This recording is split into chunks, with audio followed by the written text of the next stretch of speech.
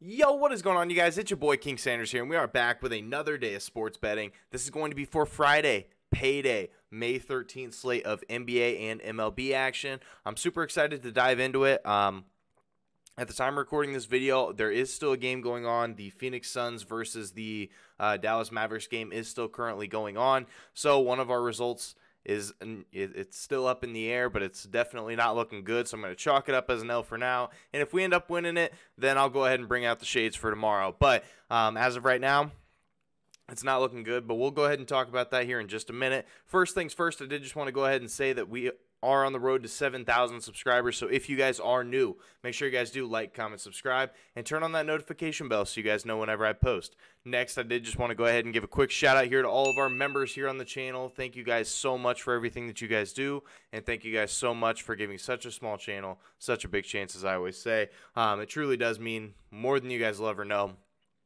just to be showing support on the channel. So thank you guys so much for that.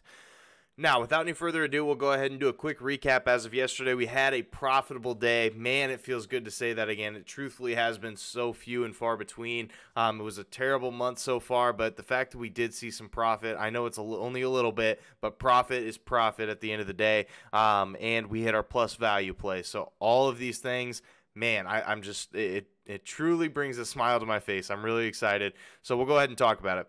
We had Bam Adebayo under 27.5 PRAs versus the 76ers.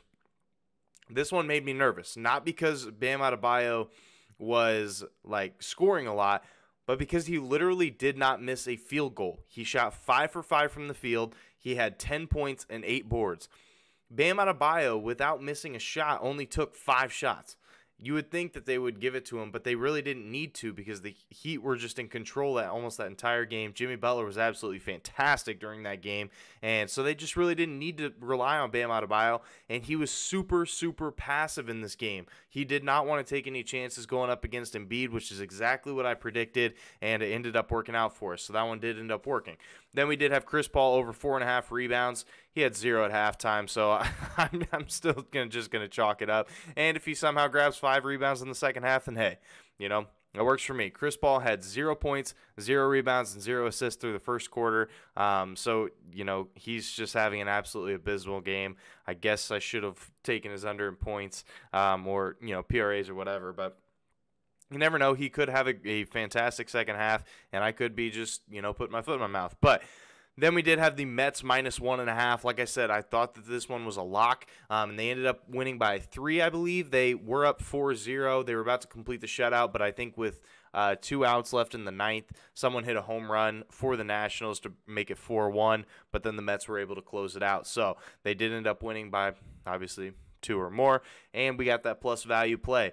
Not sure why it was plus value, but hey, we'll always take some free plus value. So that one ended up working out for us. Once again, we do have one play from each of the from the NBA games on today. Then we do have a full slate of MLB once again, so we do have one play from that as well. So without any further ado, let's go ahead and dive into it. Our first play of the day, we're going to be taking Drew Holiday. We're taking his over 5.5 rebounds here versus Boston at plus 105 odds.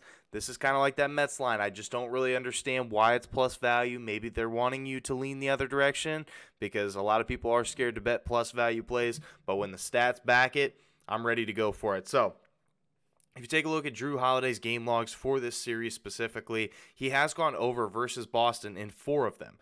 He only went under in 1 of them, and I think he finished with like 3 or 4. I can't remember the exact number. I forgot to write it down.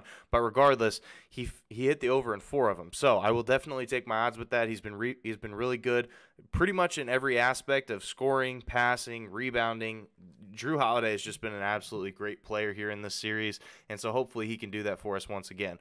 Also, in the last 7 games, Boston, they have allowed the 13th most rebounds per game to opposing point guards. I know that's nothing crazy, but it is a little bit of an edge. They've been giving up a decent amount of rebounds there to that point guard position, and I do think we could see more of that once again. Also, in the last 3 games, Boston has allowed the 4th most rebounds per game in general, so that is kind of a pretty key stat there. Most of the time, Boston doesn't give up a whole lot of rebounds, but here in this series, they truly have. Also, in the last 3 games, Boston has held Milwaukee to 41.8% from the field, which is the best or like the lowest field goal percentage in the entire NBA. So I think that is saying a lot about how great this Boston defense is. So they do force a lot of misses. With that being said, a lot of those could fall in the hands of Drew Holiday, and it's definitely not like the Milwaukee defense has been bad either. In their last 3 games, they have held Boston to 45.8% from the field, which is the 11th lowest in the entire NBA. So a lot of missed shots here. It's still a pretty, decent over-under. Both these teams have been playing pretty fast-paced. They allow a lot of rebounds, and they allow a lot of those rebounds to the point guard position. And Drew Holiday's been really good this series. So I'm going to be taking my chance with it. We're going to be riding with it. Drew Holiday over 5.5 rebounds here versus Boston at plus 105 odds. Now our second play of the day, we're going to be taking Tyus Jones, not a guy that's really talked about very often. We're taking his over 16.5 points here versus Golden State at minus 110 odds. Tyus Jones without Ja Morant is a truly good basketball player, and I think that these books are just kind of sleeping on him, truly. Maybe they know something that I don't, but I'm going to definitely be taking my odds here because without Ja, Tyus Jones has had 21, 19, 5, 24, and 25 points. He's scored 20-plus points in 3 of his last 5 games without Ja, and one of the games he finished with 19, so it's not even like he was that far under 20. So he's covered this line in 4 of his last 5 without Ja.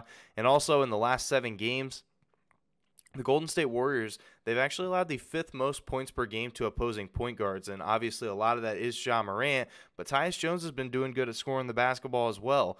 And also in the last 3, both these teams have been playing at a super fast pace. Memphis has been 4th in pace in their last 3 games, and Golden State has been 5th. So both these teams top 5 in pace. They allow a lot of points to that point guard position, and Tyus Jones has just been absolutely fantastic without Ja Morant.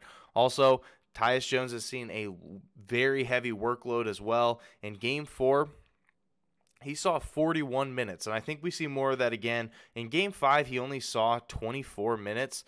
He still did hit the over. He had 21 points, but, I mean, they won by, like, a crazy amount, so they didn't even need Tyus Jones to really play. I think this is going to be a much closer game. I would be absolutely mind blown if the Golden State Warriors ended up losing by 40 again.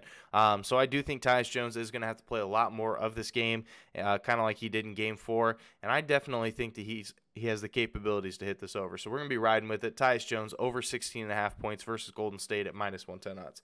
Now for our MLB play of the day, we're taking another plus value. We're taking Padres money line here versus the Braves at plus 125 odds. Now if you take a look at it, the Padres on the road have been actually a really solid team. They are 10-5 on the road, so winning 67% of the time on the road. And the Padres, following a loss, which they did have just recently, they are 9-2. So they have been really, really solid. Following a loss, they really take that to heart, and they love to bounce back after that. Also, the Braves, I know that they have been the hotter team as of right now. They have won 3 of their last 4 games, but I definitely think that does change today. Also, the Braves, they've been kind of up and down this year, and especially at home, they are just 9-9. So they're 500, but following a win, which they did have here recently, they are 4-10 following a win. So we're definitely going to be riding with it here. Going to be taking my chances. We're taking the Padres money line here versus the Braves at plus 125 odds. So that is going to do it for today's video. If you guys did enjoy it, make sure you guys do like, comment, subscribe, and turn on that notification bell so you guys know whenever I post.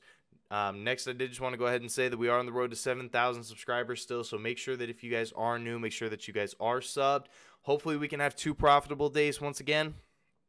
Like I said, we had a really cold streak there pretty much through April and the start of May. I'm thinking we're turning it around. I truly do. So hopefully we can. But yeah, that's going to do it for me. This is King Center signing out. Peace.